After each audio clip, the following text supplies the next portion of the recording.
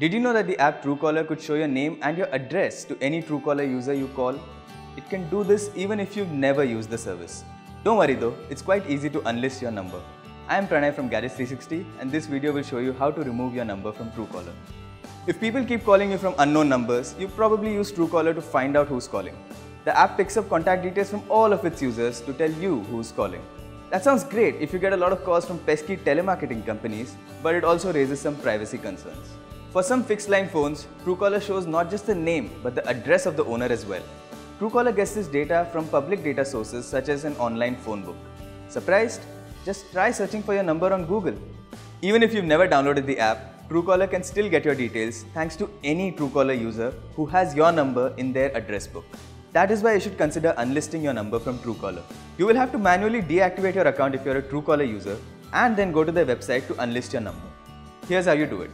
On Android, open the app, tap the people icon in the upper left corner, tap Settings, tap About and then hit Deactivate Account.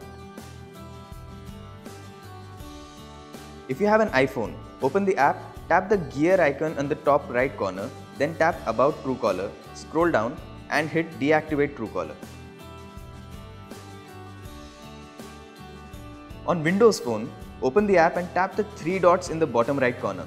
Then tap Settings, tap About and then hit the Deactivate Account button. Now you can easily remove your number from Truecaller. Just go to the Truecaller Unlist page, that is truecaller.com/unlist and type your phone number with the country code. For example, +91 followed by your mobile or landline number if you're in India. Select a reason for unlisting, enter the verification captcha and finally click Unlist. Now it takes Truecaller up to 24 hours to unlist your number, so be patient. That is how simple it is. For more details, check out the link in the description.